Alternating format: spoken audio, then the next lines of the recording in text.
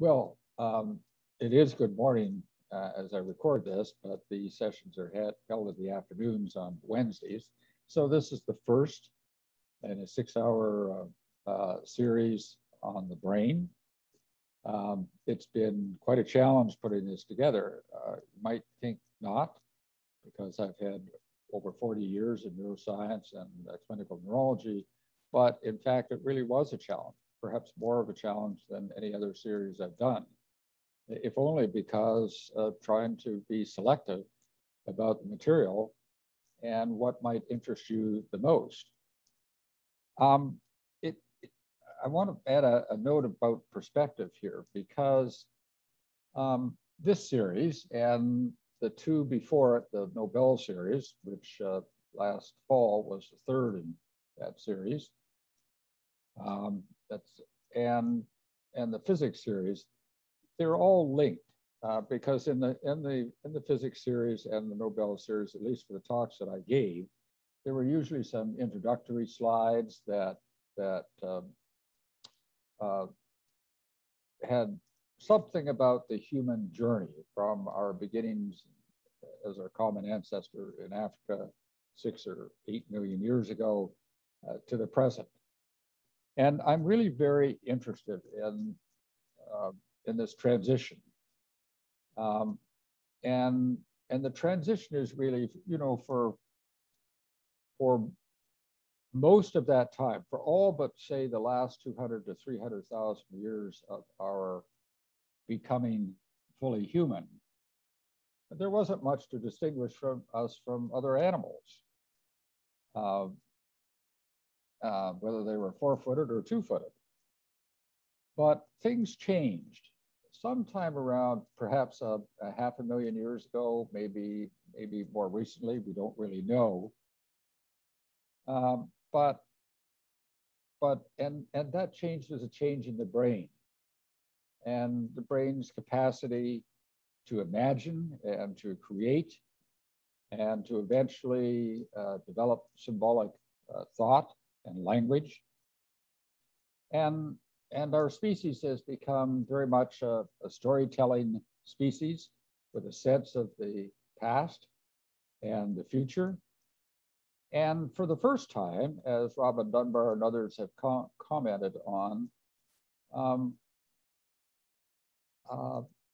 we, unlike any other species, can live in a virtual world, an alternate reality, inhabited by virtual creatures.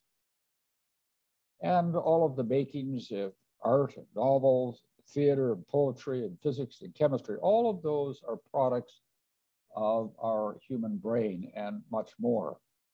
So it's really to explore, although today we'll look at our kind of fossil past, our historical past over the last several million years and how our brain got from there to here. But remember and keep in your mind that it's really about that latter period, that transformational time in the evolution of our brain, and that will probably continue on in the future. So let's get a little perspective here. I always like to do this at the start of these just to set the stage. The mammalian nervous systems consist of nerve cells, and the main signal from those nerve cells are action potentials. We'll talk more about that later, but these spikes, well, they only last about 1,000th of a second.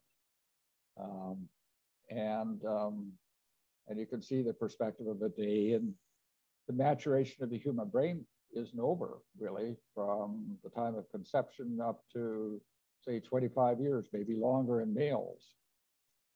And then one favorite of mine is this wonderful piece by Michael Shermer,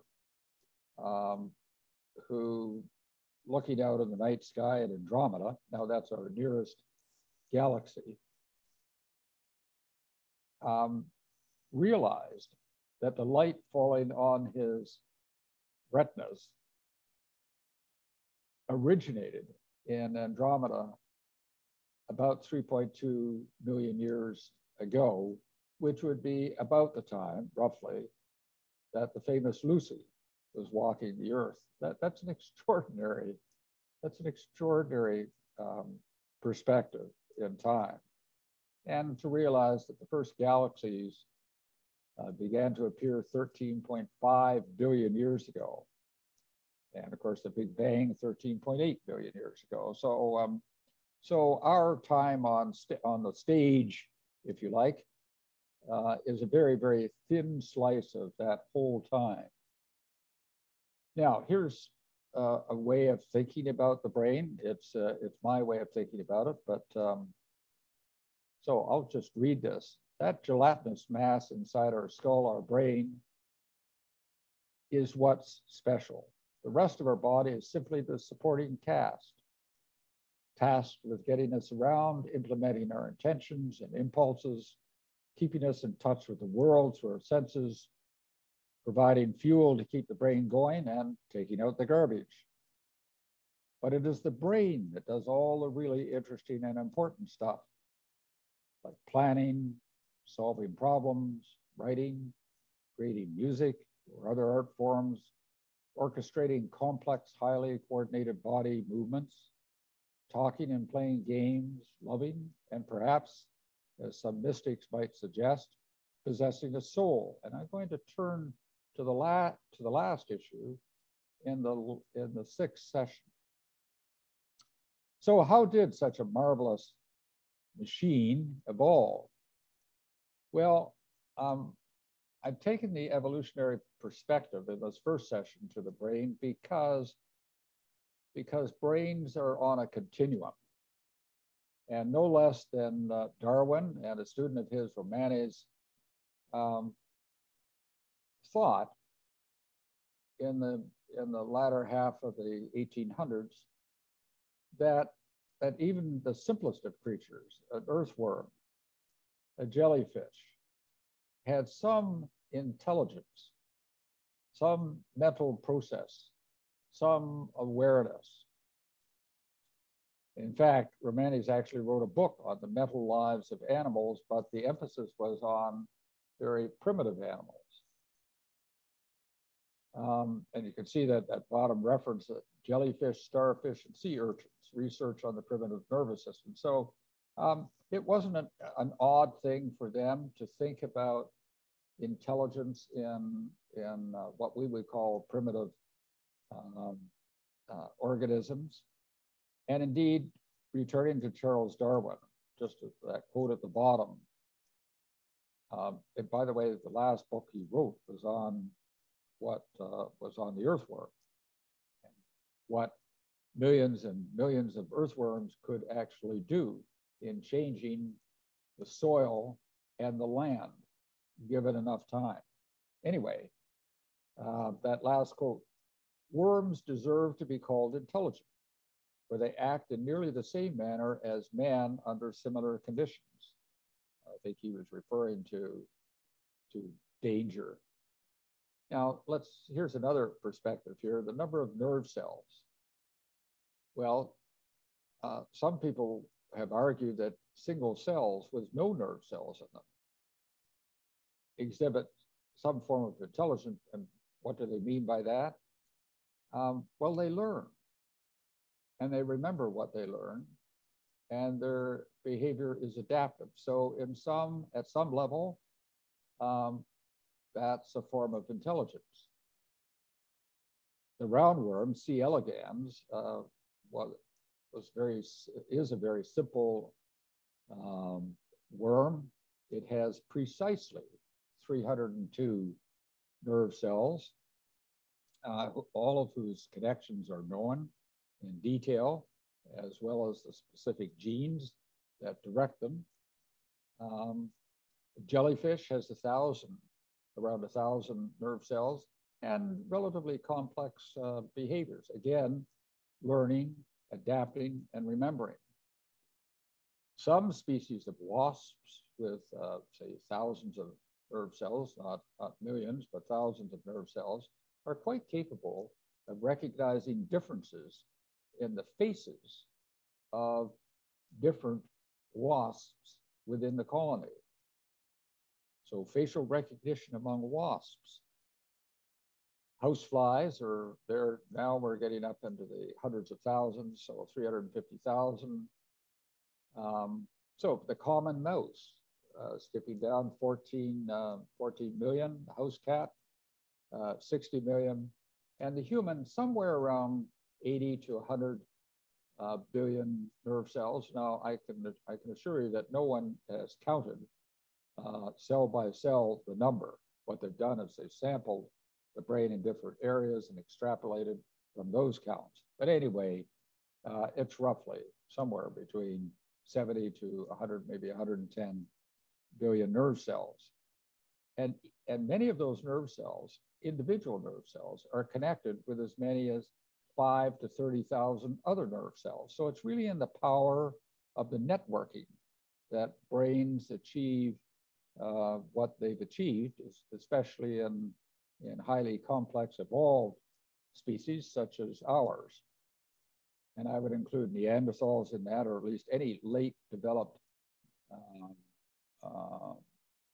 human in the course of evolution in the last, say, 500,000 years. Elephants have twice as many nerve cells as we do, and whales similar. The number of nerve cells seems to be related in some way to the size of the body, but elephants and whales have very complex social lives, and they do communicate with one another, and they have very good memories, and they do anticipate things. So so they may not be writing theses on relativity, but they're very clever, intelligent animals, both of them.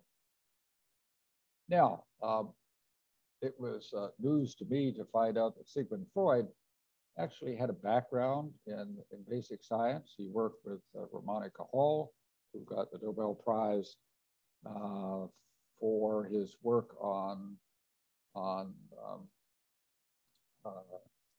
the nature of nerve cells and how they connected with other nerve cells. But Freud makes this interesting observation. Now, this is before he became a clinical psychiatrist. And he said, although neurons may differ in shape and size, they are essentially the same, cut from the same primitive animal life to the most advanced, meaning their nervous systems, however primitive, are based on the unit here, are nerve cells. And whether it's a jellyfish with 1,000 or a human being with 100 billion, the unit of the nervous systems is the same. And Romani has made the same comment, wonderful book on 1884, I've read parts of it online, the mental evolution in animals. I mean, we just don't think that way these days. I don't know why we do that, but anyway, we don't.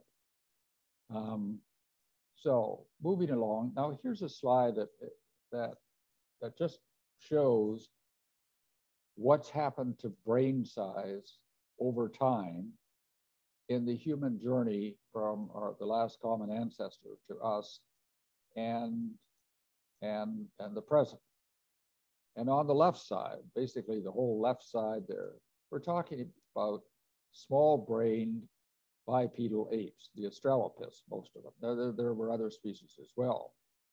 And they had chimpanzee-sized brains, something between 300 and 500 cc's. And then somewhere around 2 million years ago, maybe a little bit later,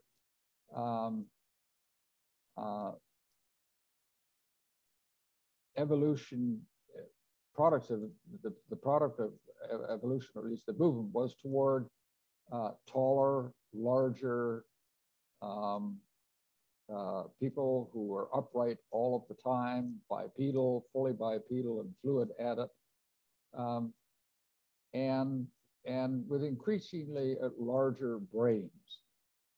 And I suppose the poster child for this whole period, at least for 1.5 million years of it, is Homo erectus. We'll talk a little bit more about erectus later. But anyway, in erectus's tenure on Earth, from Africa to Southeast Asia, the brain increased by at least twofold, maybe more. And then we reach the Neanderthals and humans, and maybe the Denisovans. We don't have any skulls for the Denisovans, but they're close cousins to us, just as the Neanderthals are. And actually, the Neanderthals have brains that are maybe 100, 200 cc's larger than ours, but the shape of the skull, and therefore the shape of the underlying brain, is somewhat different. They have larger orbits, larger retinas, larger visual systems, larger occipital visual cortex at the back of the brain. But if anything, on a proportional basis, the frontal lobes and the temporal lobes are perhaps a little smaller. I don't want to make too much of that, but because we simply don't have enough information about that. Let's face it, the brain, when people are buried, the brain doesn't last long. And so for all of these species that we're talking about, we don't actually have any chunks of brain around. We might have DNA to tap. What we have is the skull that contained that brain. And so what's been created have been endocasts of that space, and the impression those brains left on the inner side of the skull as they develop. Well, that's like phrenology. Phrenology, the study of the shape of the skull and therefore the inferred shape of the brain underneath, was a very popular thing in Conan Doyle's time, the fictional Sherlock Holmes, and Moriarty, his rival.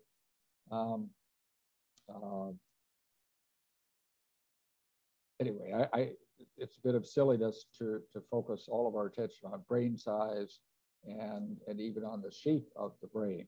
But this on the left are shown at the top left the chimpanzee and a couple of the Australopiths, one of them gracile and robust. What do we actually mean about that? Well, some of the Australopiths were very successful genus. Our ancestors that lasted almost 3.5 million years, appeared about 4.5 million years ago, and the last of them may be gone, say 1.3, 1.4 million years ago. So a long tenure, and there were a lot of variant themes among the Australopiths, but they were all followed a central theme, meaning they were small brain, chimpanzee-sized brain, bipedal apes with behavior to match. There may have been some tool making, but not much. And but it's fair to point out that chimpanzees make and use tools, as do covert birds and some other species. So we shouldn't fuss too much about tool making. And then at the top, or at least at the bottom, Homo sapiens and Homo erectus at the top. So, so let's just move along. Now, there are several issues I want to deal with here because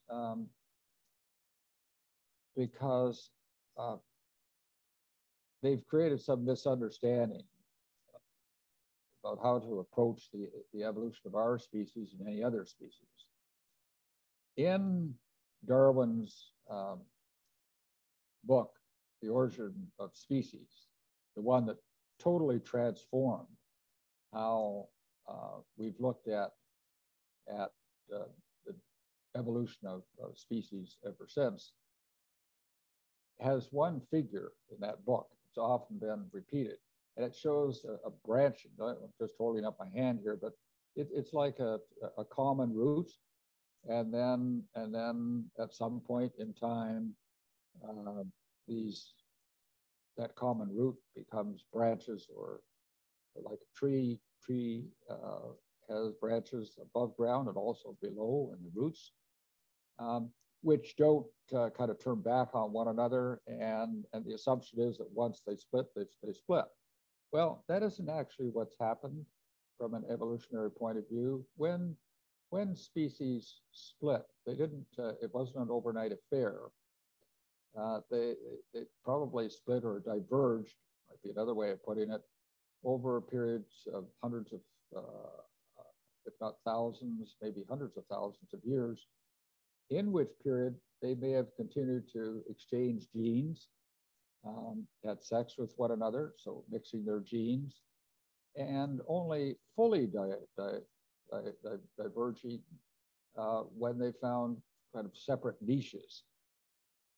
So that's one important point. The other thing is about just moving down that list, ghost species.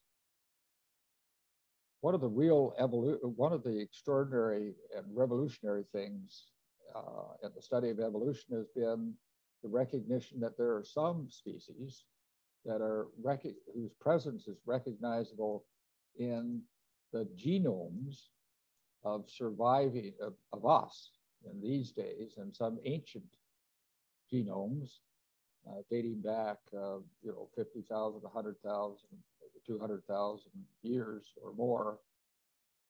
And in looking at those genomes, there's more than a strong hint that there must have been other species variants for which we have no fossils. Now that makes a lot of sense to me. It suggests that evolution has been far more complex than we've imagined so far, or the fossil record would suggest. So, what about tracking human origins? Well, genetics really came of age in its contribution to the evolution of all species in the late 1900s, 1970s, 1980s. You may remember mitochondrial Eve, using the DNA from mitochondria. I think there are 37 genes, so it's not very complex. But by looking at modern day humans, and with a calculation about the rate at which mutations occur and counting the number of mutations in living humans, figuring out, well, when was the stem parent around, in this case, the mother. Now, that wouldn't have been one female. It's more likely several hundred, perhaps over 1,000. But anyway, those studies suggested that mitochondrial Eve, or a group of females, the mothers of our modern humans, existed sometime between, say, 100,000 to 200,000 years ago, and in Africa. Now, along the way, especially at the Max Planck Institute in Germany, they developed the whole technology for finding and mapping the genomes of our deep ancestors, dating back thousands of years, even hundreds of thousands of years. I think the oldest, not for us, but at least I think one mammal went back, say, 1,000,000 years. That's a long time. DNA is very fragile, and finding it in the first place and not contaminating it in the second place, and then trying to, and it's often kind of chewed up into bits and pieces, and stringing those bits and pieces together is a very, it's an extraordinary puzzle. But nonetheless, it's been mastered. First of all, at the Max Planck Institute, as I mentioned, but later at Harvard. And so those are the two main institutions. There are other tools for tracking ancestry. That includes myoglobin and hemoglobin. Many of the genes that we have, say 10% of our, 10 or 15% of our genes, are protein encoding genes. Proteins are made up of chains of amino acids, and myoglobin and hemoglobin might contain, or collagen might contain, thousands of amino acids strung out in a row. And along the way, in an evolutionary path, maybe one or two amino acids might change. Doesn't change the function of the molecule much, if at all, but it changes its molecular identity. So it provides a way of identifying relatedness between species. For example, I think chimpanzee myoglobin and human myoglobin differ. That's a muscle protein, by the way. Differs by one amino acid, could be two, but anyway, another tool. So moving along, here's our history, at least for, well, put simplistically, and there's that kind of branching tree. Now, the last common ancestor for the branch that eventually led to modern humans and the branch that led to chimpanzees and their closely related cousins, bonobos, existed somewhere between 5 and 6 million years ago in Africa. Gorillas branched off earlier, as you can see. I think it's probably around 8 or 9 million years ago, and orangutans more than 10 million years ago. But the common ancestor to all of these might go back, say, 11 or 12 million years, maybe longer, to some ancestral ape that was partially bipedal at some time, but with a brain perhaps the size of or smaller than chimpanzees. Now, just ignore the top part there, go down to the bottom third. 4 to 5, I mentioned these Australopiths. They're probably ancestral to modern humans.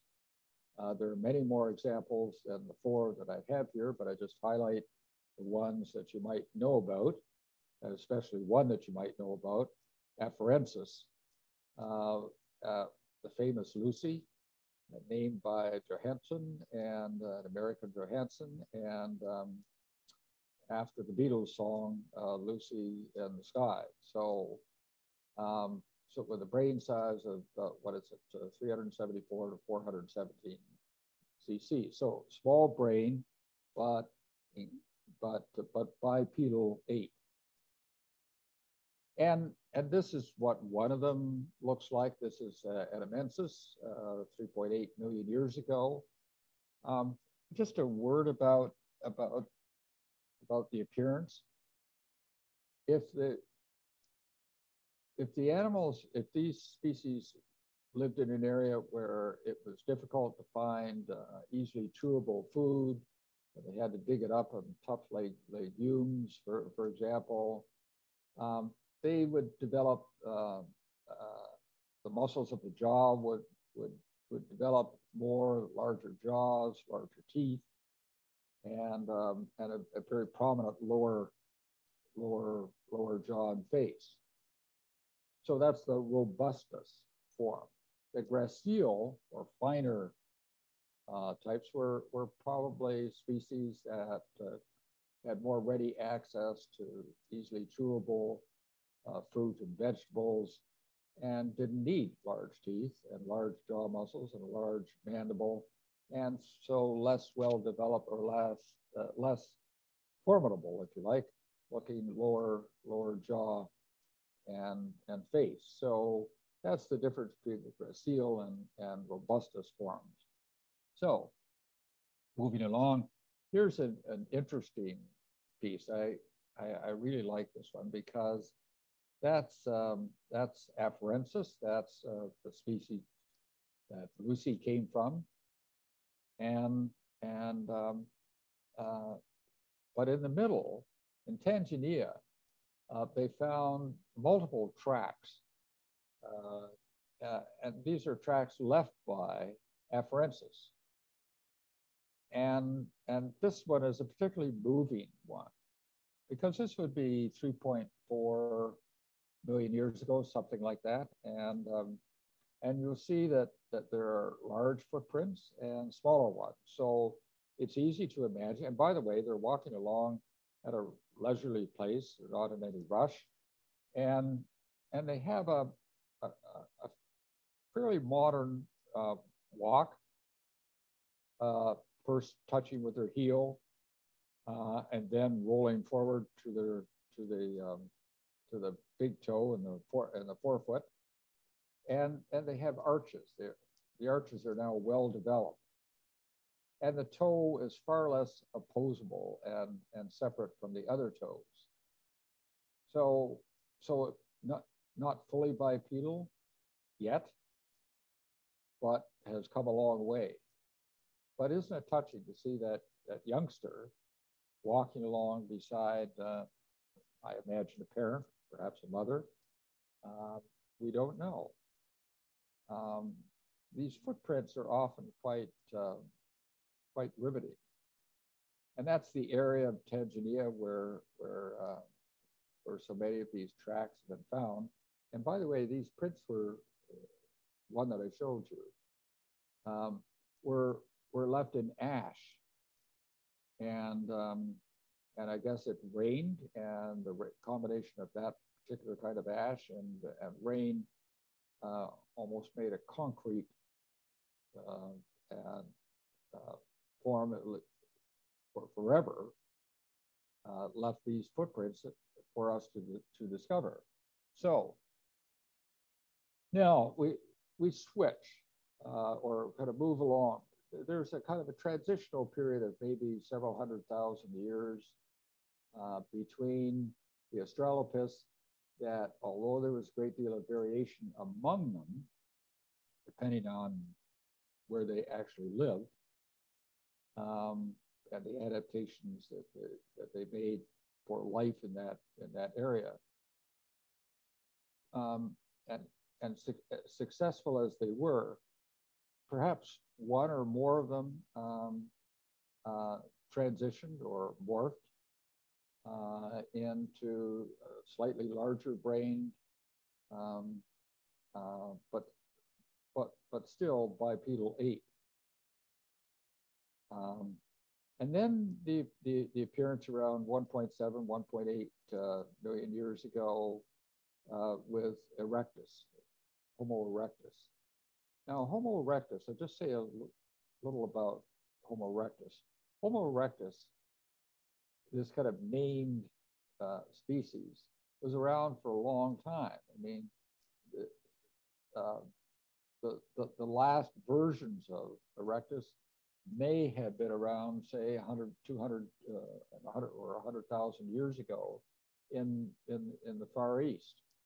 In fact, the Chinese suggest, and with reasonable evidence, that modern humans may have evolved separately in China, and may not have originated, say, from Africa.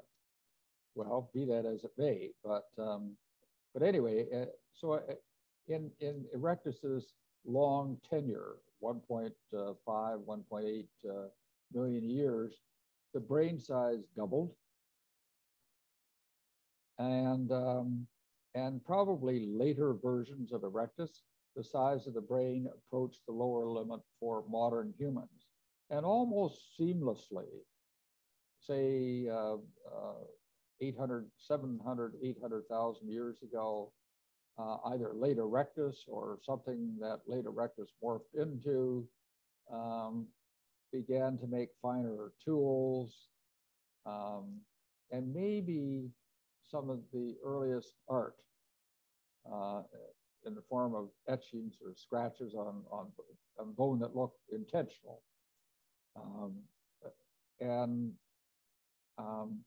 And then that proto late version of Erectus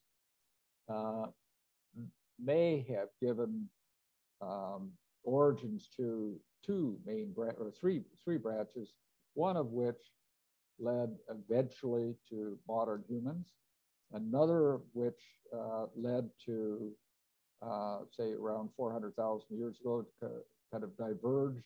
One became Neanderthals in from Europe right through to Asia.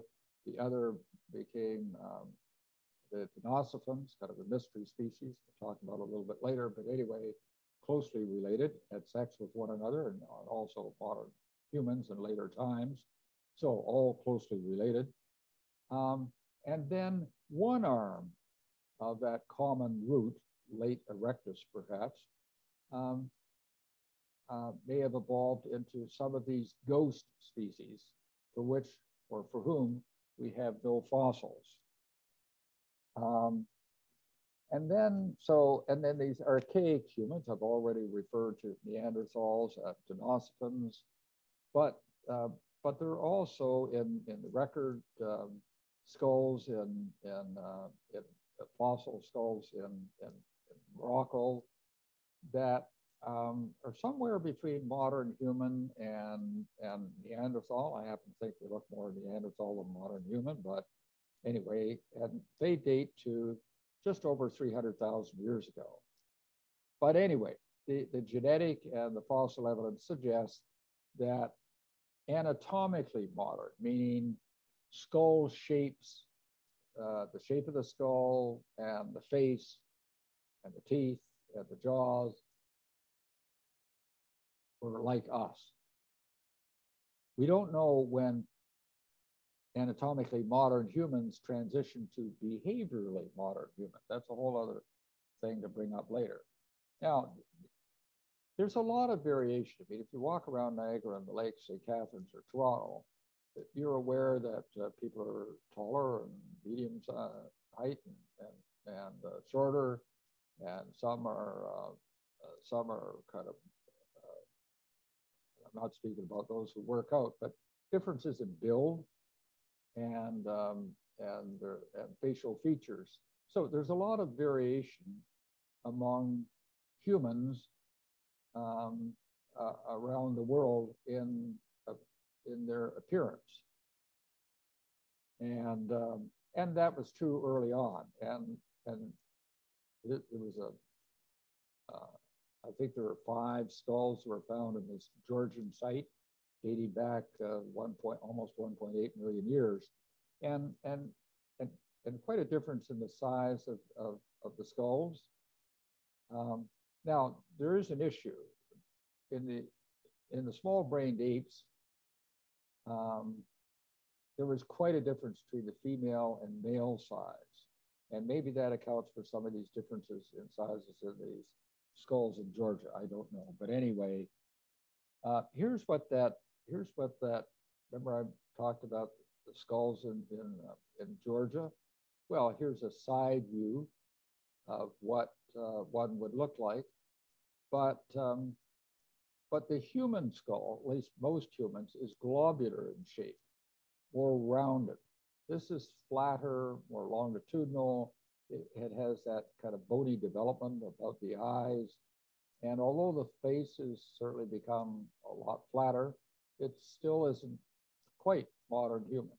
So I would think there was a lot of, I think this particular skull that we're looking at was somewhere in between, has still some Neanderthal features. And maybe some of those features originated much earlier or were passed along from late versions of erectus. So anyway, here's a reconstructed picture of what at least one skull might have looked like with flesh put on it, created by John Gurche, who does this kind of very creative work for the Smithsonian Institute. It looks very, very much alive, doesn't it? Especially with the eyes. Now, I'm showing you this just to show or to illustrate another principle. Here we have, from the left to the right, an early Neanderthal, and the earliest Neanderthals that we have, that at least that people are willing to identify as Neanderthals, were found in a pit in Spain and date back over 400,000 years.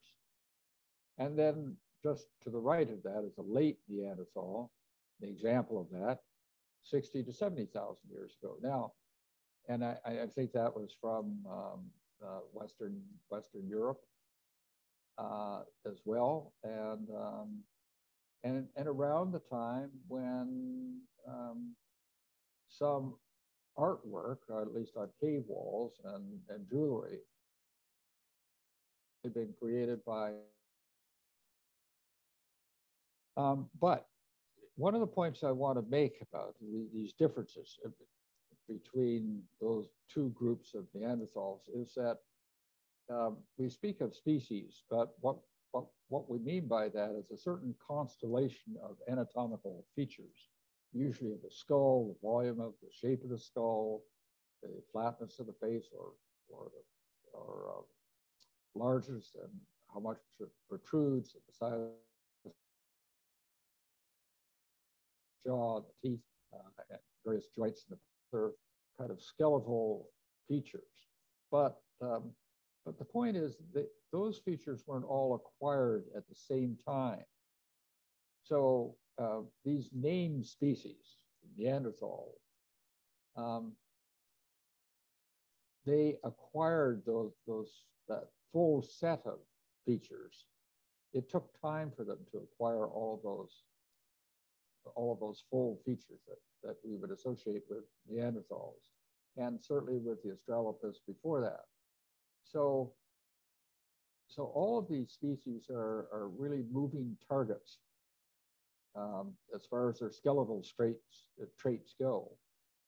And for some of them, or at least a few of them, they must have transitioned, although it's hard to find the transitional forms in between, transition to more modern things slowly or more gradually.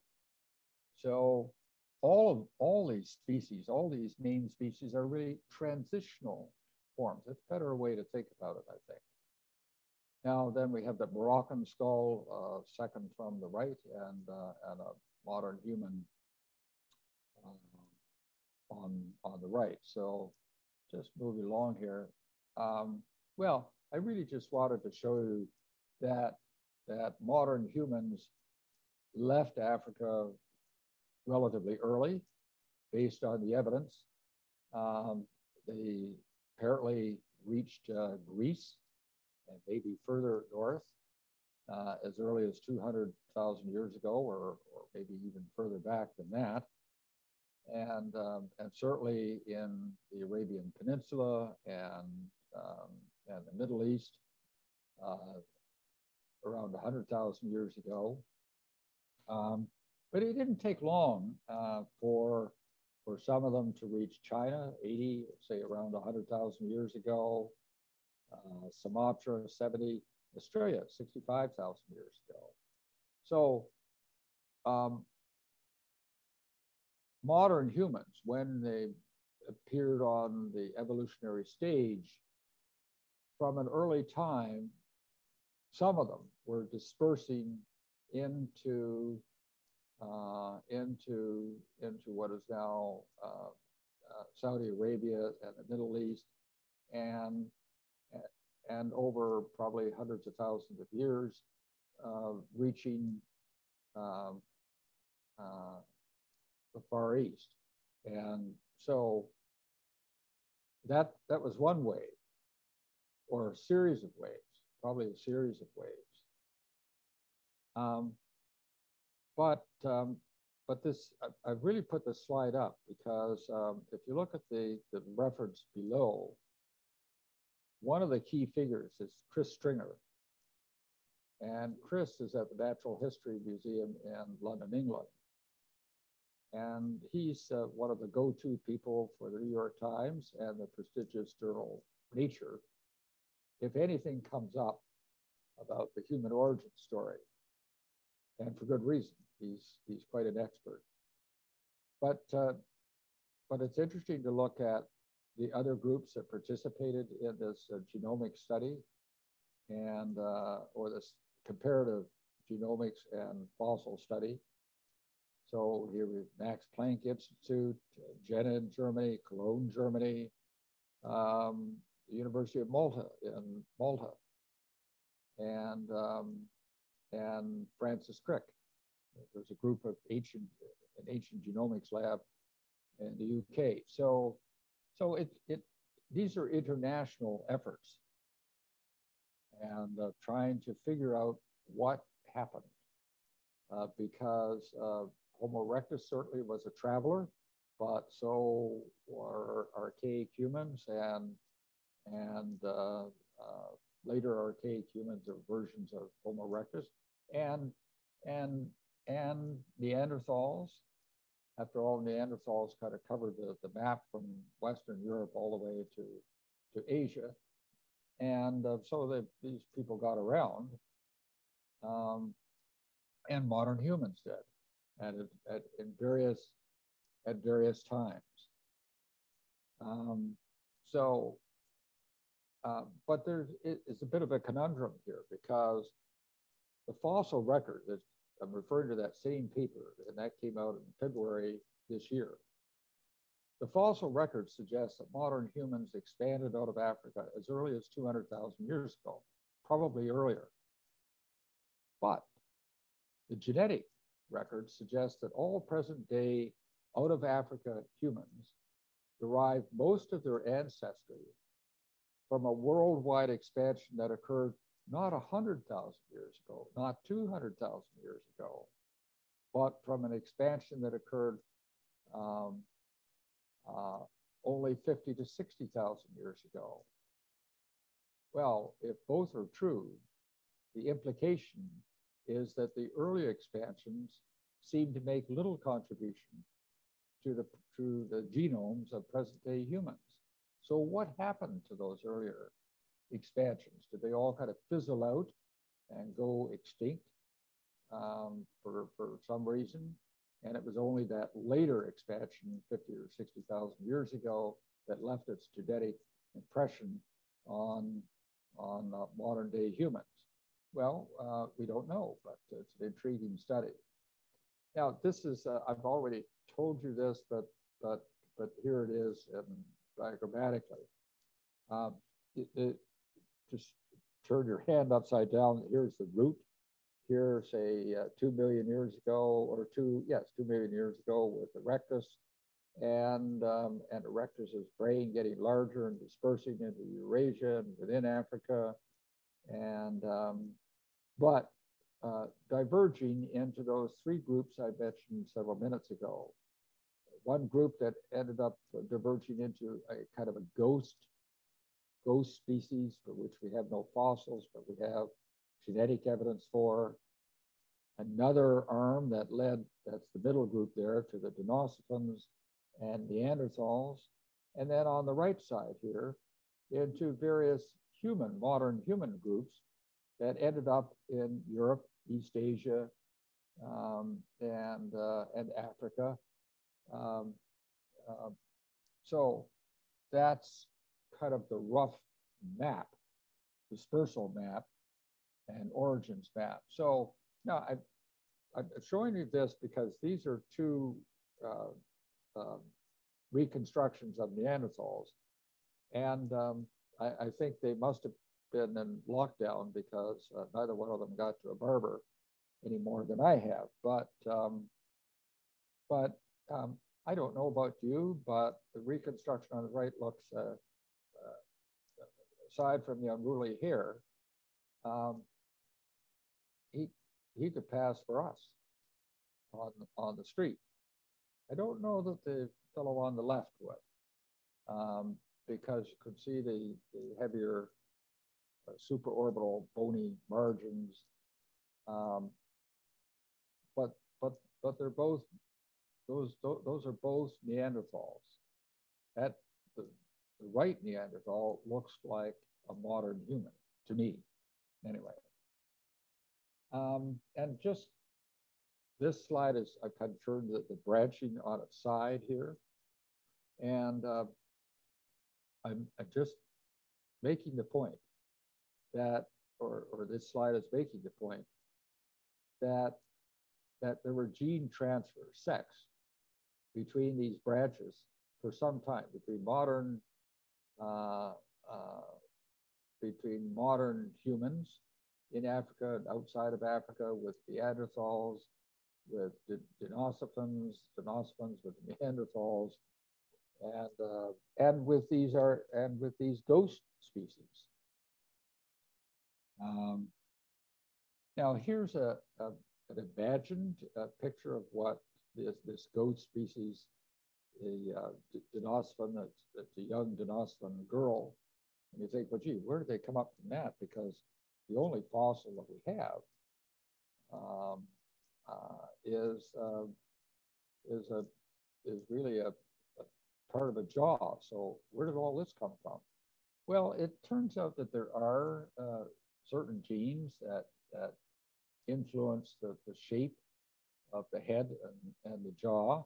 And so working backward from the DNA, they constructed what she might look like. So well, I don't know whether you should take this seriously or not, but it's an interesting technology. So we'll see where that goes.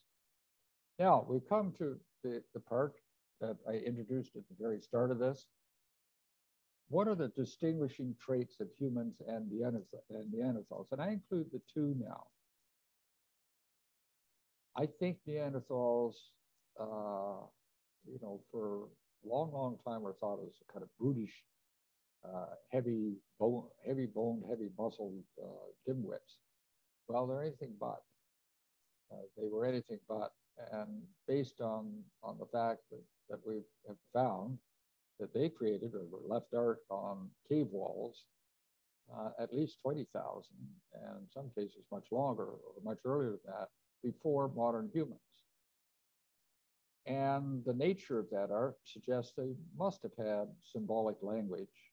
And if symbolic language, then imagination and storytelling. And perhaps, certainly the case of modern humans, to be this capacity to imagine a virtual other worlds, other existences, mystical figures, mystical virtual relationships with animals or hybrid forms of animals, with the heads of animals and bodies of humans, and just to imagine those kind of creatures and being able to imagine a future and remembering a past, and religion and music and musical instruments. And indeed, Robin Dunbar, who's an evolutionary biologist at Oxford, made this comment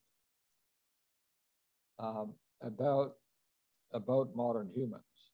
And he said, there are two key aspects of culture that stand out as being uniquely human. One is religion, the other storytelling. There is no other living species that can do either of these. Both require language of sufficient quality. Oh, that's a wonderful way to put it. Of sufficient quality to allow that. What is important about both is that they require us to live in a virtual world, the virtual world of our imagination. In both cases, we have to be able to imagine that another world exists that is different to and separate from the world we experience on an everyday basis.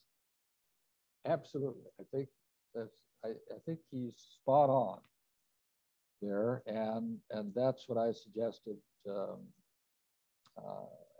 perhaps borrowed and paraphrased with my opening comments. Well, here's an example of Neanderthal art. I think this particular example goes back 60,000 years, and in Europe, and there are kind of animals on the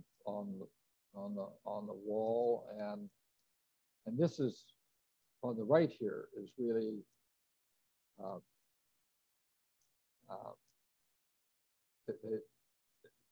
it's kind of drawn just to make it clear what's actually on the cave here. And it's really very symbolic. It's not those dots, but here's a rather finely drawn head of an animal. And so, and very early, 20,000 years before modern humans. And here's something, this is Indonesia. Now, a lot of this stuff is flaked off the cave wall here, but you can see quite a well-rendered animal here from what's left. And there are now plentiful examples from the Far East dating back to a similar period, maybe even a little earlier, of art that rivals that in Western Europe.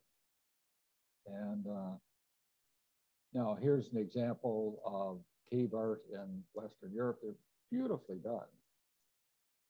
Picasso was moved to suggest at one time that looking at some of this extraordinary cave art in Western Europe, and made the comment that,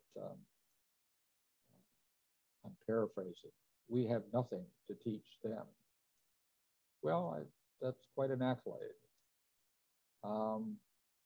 And they certainly are well worked. And then it's hard to imagine this art in the place that it is, but I'm going to say more about that later. But here are these imaginary characters, particularly on the right there, the head, the antlers, head of an animal and antlers, and a humanoid like body. And a lot of Venus statues with large breasts, some of them headless, with what was probably a little ring and kind of carried around. And here's Lion Man, head of a lion and body of a human. But here's something that is really quite extraordinary. This is the oldest flute, and it was made from the thigh bone of a young cave bear. Now there were probably 4 holes, maybe 5 holes here. This has been reconstructed and actually played. And at home, I found it on the internet, and when it was played by professional flutists, it was lovely music. And I think, gee, boy, doesn't that change things? Art on walls and music. And here it is, 60,000 years ago. Here's an example of a very finely crafted human flute. I think probably made from ivory in this case. I'm not sure though. But a beautifully crafted piece from which quite decent music can be played. There's another one, early human flute, 43,000 years ago. Now my son sent this along to me, but because on this whole issue about language, well, could Neanderthals hear as we do? In other words, were their ears anatomically similar? Well, almost identical. These are the 3 bones in the middle ear from Neanderthals, and they're virtually identical to modern humans. So did they hear what we hear? Probably, almost certainly. And in the way that we hear. Now this is Picasso. Now this is just this. I love footprints, and they're really quite moving. This is a footprint left by a modern human in what is now Saudi Arabia, 120,000 years ago. And the footprint was left in the lake bed. And this is a topographic analysis of the depth of the print. But again, the heel strike and forefoot strike and the high arch that is so typical of modern humans, but you could see that in some earlier form with Lucy's footprints that I showed you earlier. But isn't that quite remarkable? And you might not recognize this right off the bat, but these are human footprints on the moon. This is the Apollo 11 mission. And here are these footprints, and they are there now. So, and then just recently, here, speak about the human imagination and creativity. I have enormous respect for engineers. Engineers collectively and individually do extraordinary things. And here is in February, the landing of this rover, the latest rover, on Mars. I mean, so much could have gone wrong, but it was so beautifully done. And at least, I think it's 12 minutes. I mean, even at the speed of light, it takes that long for signal. So all of this was happening autonomously beyond human control. Amazing.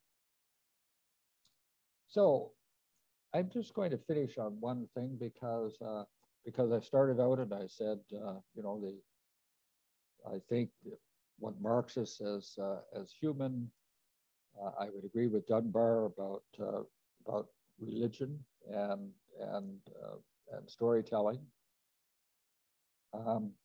But Richard Leakey, now this is the son of the first generation Leakeys, the famous, well, they all became quite well known.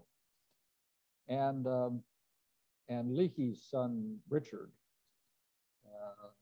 you know, he grew up with his parents and doing digs and became quite famous in his own right. Discovered Turconer boy and some other critical specimens.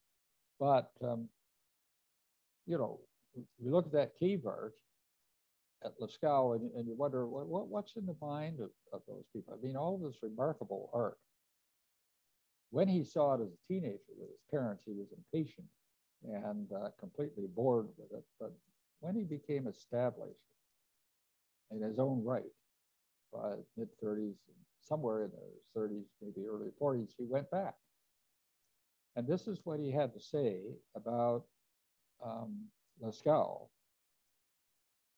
So if you bear with me here, Richard Leakey's response to seeing Lascaux's cave art.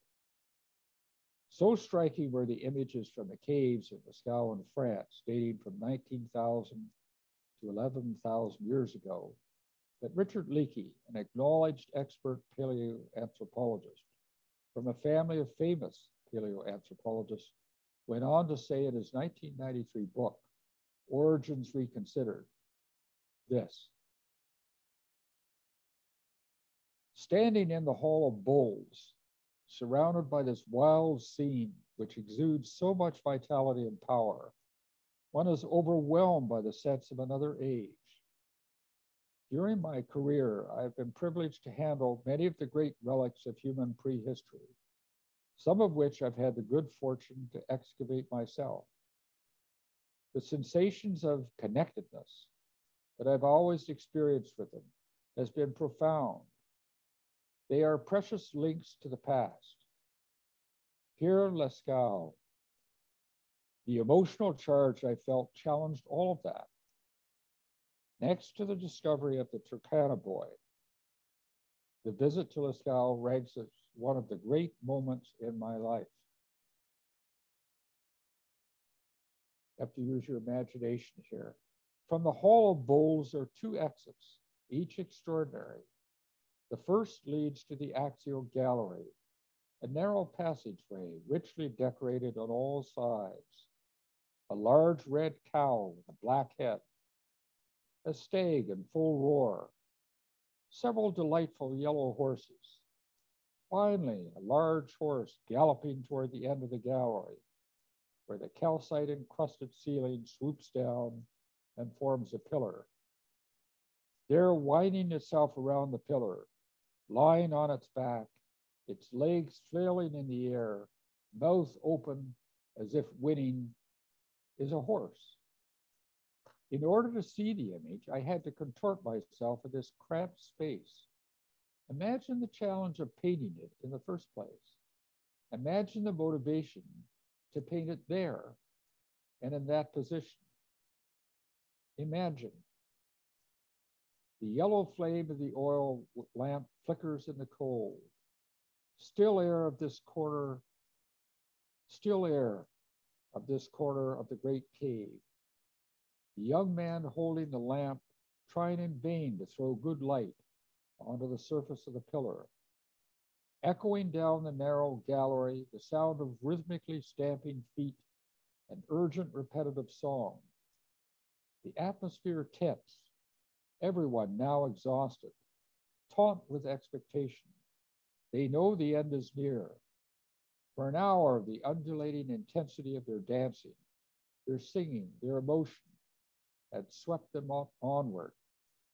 Seen with unwatching eyes as the shaman surged deeper and deeper into a trance, entering a world forbidden to all others.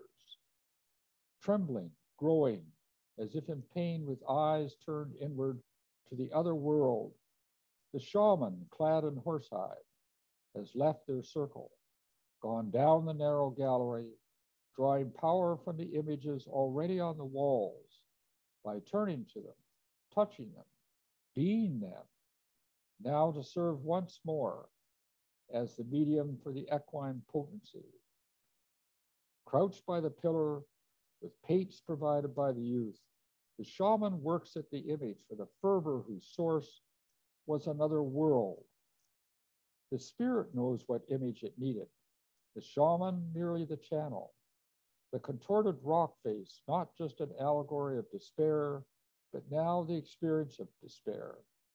No longer is the end of this gallery an interesting rock formation. It has been transformed into the place of despair.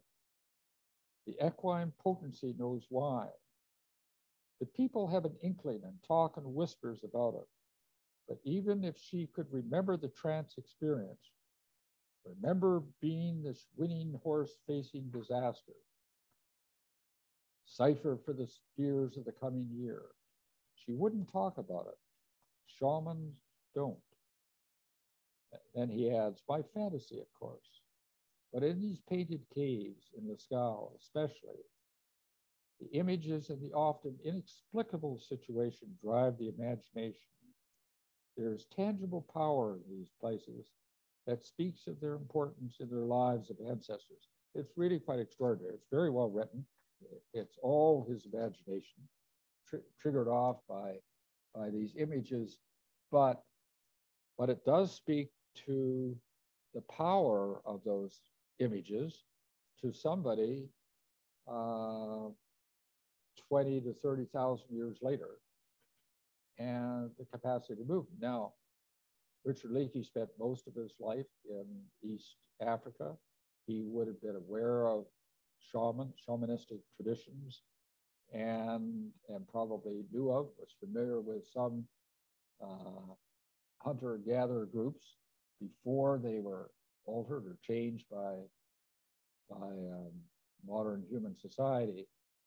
So, so he would have, that probably played into his imagination there. But I thought you should hear that, because clearly that's very different than early Erectus and the Australopiths.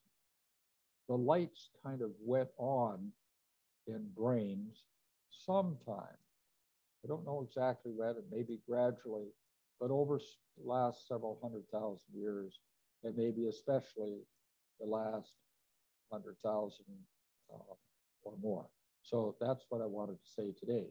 Now, next week, we're going to deal with some of the tools that we use to study the brain with some examples. And I'm going to use some clinical examples. By the way, you might want to go on the website, because on that website are a couple of original papers from the New England Journal of Medicine, illustrative cases that I'm going to talk about, but also some other material that might be interested in, and maybe not all, because there's a lot there, but let's see if you're interested.